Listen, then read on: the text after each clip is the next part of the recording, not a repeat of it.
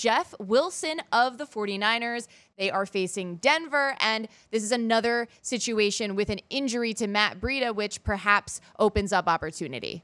Yeah, similar to the Pittsburgh Steelers, who have already ruled out James Conner, the 49ers have already ruled out Matt Breida, which is great news for fantasy owners who want to go out and pick up Jeff Wilson, because normally Matt Breida was one of these backs all season long where he didn't need to practice to play that week. He would randomly pop up on a Friday with a limited practice, and then he would end up playing, and it would be a terrible situation for fantasy football. We don't have that right now.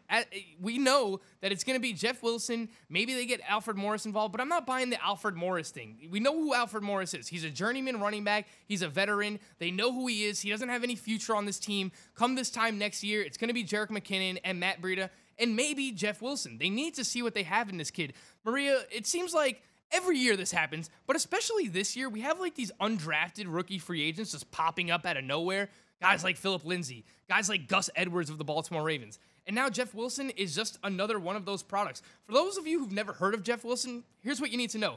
4-year back at North Texas, over 3,200 rushing yards, 32 rushing touchdowns, 70 receptions. So he does a little bit of everything. He had 16 rushing touchdowns in his final season at North Texas. He could catch the ball a little bit. We just saw that in this past week. 15 carries, 61 yards against the Seahawks, 9 targets, 8 receptions, an additional 73 receiving yards. So you're giving me a running back here with 15 to 20 touch volume, even in a questionable matchup against the Denver Broncos. Sign me up all day. I think he's in the flex discussion right away. I'm not buying Alfred Morris. Jeff Wilson played 72% of the snaps in this game with Matt Breida banged up. So we get 70% of the snaps again, 15 to 20 touches. It doesn't matter who the matchup is. I'm buying in on Jeff Wilson.